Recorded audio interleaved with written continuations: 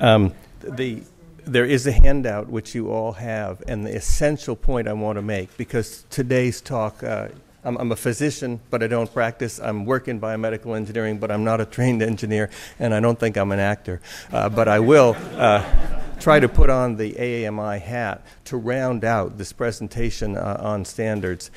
So AAMI is a standards development organization based in Arlington, Virginia, and it typically is much further downstream than the three things that we heard about.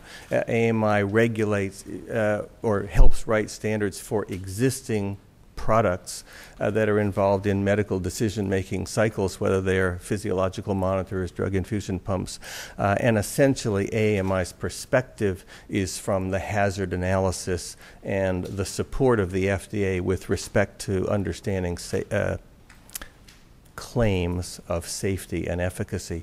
I have added one note to there are two key resources where you can see all of the services and products and standards of AAMI, which are listed there, the website aami.org, and then adding these two. Both of these bits of information are referenced in the handout, and because AAMI has no current activity in this area of wireless body air networks, I'm pleased to sit down and encourage everybody to go to the break.